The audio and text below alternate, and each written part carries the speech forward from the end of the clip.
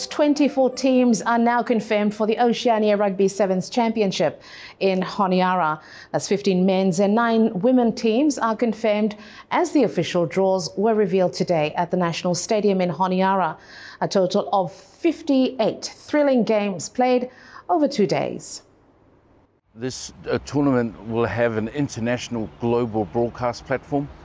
So we're really looking forward to showcasing what we have here in Honiara, the amazing facilities that you have at your disposal, and it will be a great occasion for us to share that to everyone over those 2 days of competition.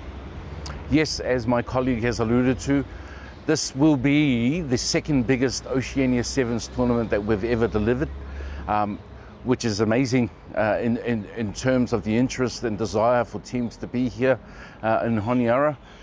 We have 58 games played over 2 days, which are very long days in terms of sevens, but makes for an exciting long days in which to witness international rugby here. The Oceania Sevens Championship has a clash with Cape Town Sevens, and therefore New Zealand will not be included, but will feature Australia and Fiji's development teams.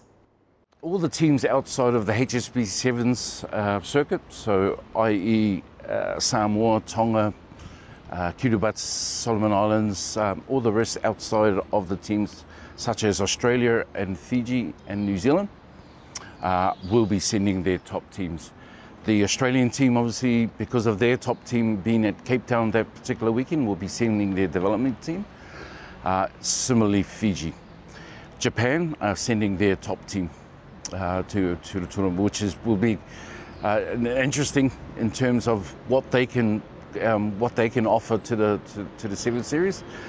Japan has obviously been involved in previous editions of the Oceania, and that's obviously something that we're very keen perhaps to expand on, a format in which includes probably the top Asian teams and the Pacific teams for a combined event in the years to come.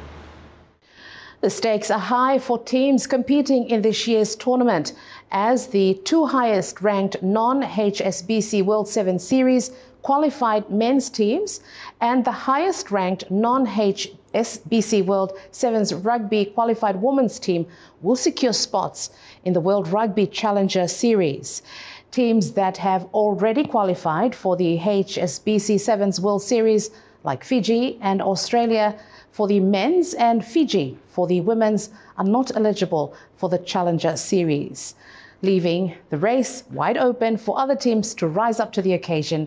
And teams will start arriving in Honiara on the 2nd, and competition will start on the 7th and 8th of next month.